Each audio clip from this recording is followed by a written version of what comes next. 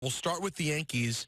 Now 6 games in front of the Rays in the AL East, and we have been getting call after call from fans hoping that there's still a pitcher out there for the Yankees to get, a move for them to make.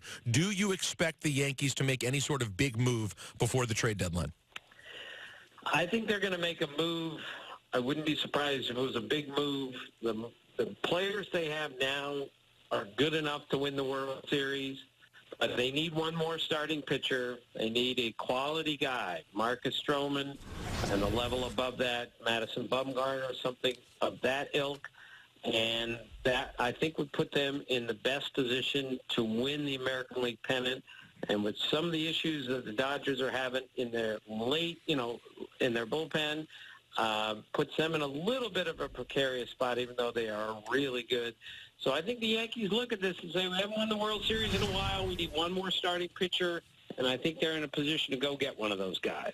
Yeah, but Tim, I mean, the name that we keep hearing here in New York, and of course we've heard Scherzer, but that would be, I mean, unrealistic at this point, is Madison Bumgarner.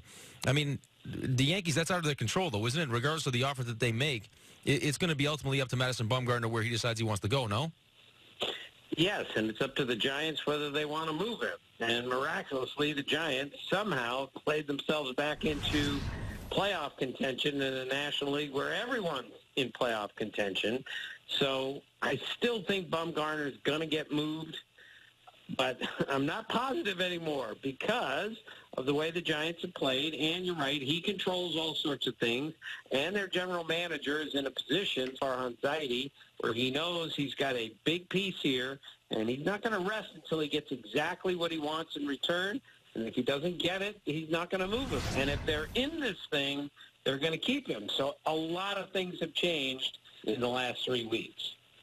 Tim Kirchin joins us here on the show. Tim, what is the appetite of the New York Yankees? Like, how seriously are they considering trading their most valuable assets for a starting pitcher at the deadline?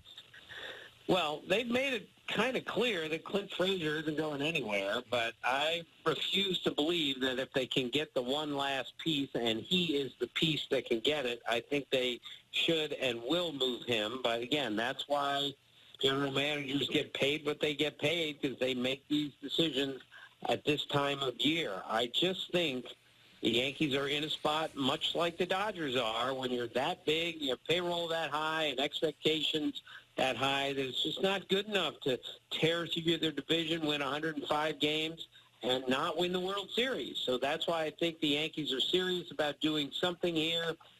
Brian Cashman is a very smart guy, and he's not going to give up everything he's built here just to get one guy who might or might not make a difference.